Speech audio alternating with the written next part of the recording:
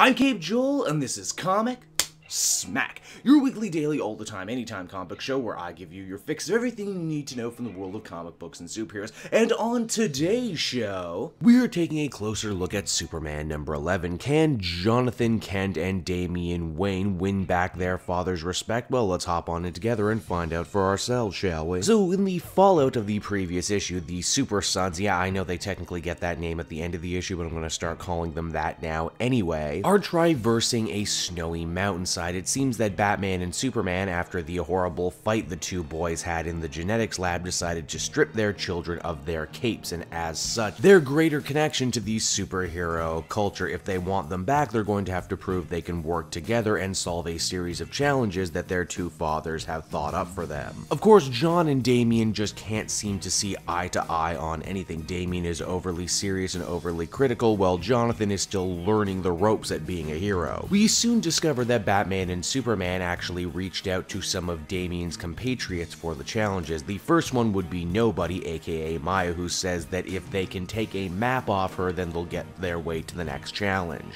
Maya actually does pretty good bamboozling Superboy for a second, but Damian knows Nobody and her tricks, and because of it is quickly able to take the map. He doesn't share it with Superboy, he just runs off on his own. Superboy gets a fun little talk from Nobody, basically saying, yeah, I know he's a jerk, but hey, you gotta keep up with him, right? Their next challenge brings the Super Sons to a train yard, but to get through there, they're going to have to get through Goliath, who's in a hunger rage right now. It's here in this challenge, John's ability to fly is absolutely invaluable. I like to, Damian further complains that Super Dad is probably watching them right now from afar. Pfft, what kind of father watches over their kids, right? The train ride ends up being a super short one, as once again, Superboy, Robin, and Goliath need to pull all their abilities together to make it out just in the nick of time. In fact, Alfred started feeling a little scared for the kids at a second there, like he didn't think they'd be able to make it out in time. While they still aren't friends or anything, Jonathan and Damian do finally discover something that they can both agree on, and that is the fact that they will never agree on anything. Their final challenge ends up being having to traverse a hurricane. Of course, both boys have two radically different ideas on how to best traverse the storm, and they just barely escape this one by the skin of their teeth. Superman says technically they passed the test, but they didn't work together, and as such didn't learn a lesson, so they're going to have to talk about this more when they get back to the cave.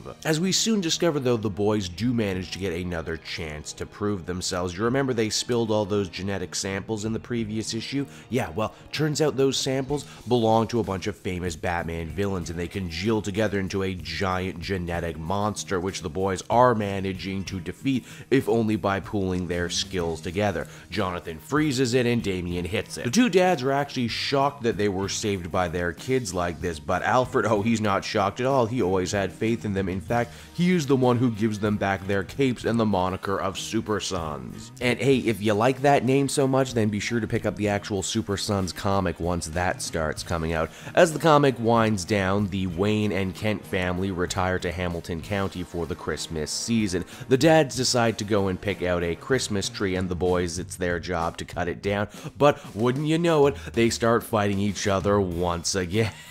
Superboy hitting a particular nerve with Robin by saying that he's short, wah wah. Superman number 11 was a satisfying conclusion to this two-part storyline. It's perhaps not as monumental as the first meeting of these two characters, but then again, hey, what could be? What I do like about this story is they didn't feel they needed to rush these two characters working together and being friends. Hell, it took Batman and Superman a long time to do it, so it's only right that their kids take their sweet time getting to know and understand each other too, right? I mean, especially for a character like Jonathan, who's new, who they want to keep around for a long time, you gotta give him places to go and places to grow, am I right? I think what I liked the most about this issue is that it wasn't afraid to be funny and tender at times. Overall, I'd give this one a very solid 8.5 out of 10, and I can't wait for Super Sons. Hey everyone, thanks so much for watching my newest video. I hope you enjoyed it, and while you're here, why not check out another video I have on offer, or maybe if you're feeling in a supportive mood, you want to like or subscribe. And if you want to support the creation of more videos just like this one, then please by all means check out the Cape Joel Patreon. A little bit goes a very long way, and I will see you all next time.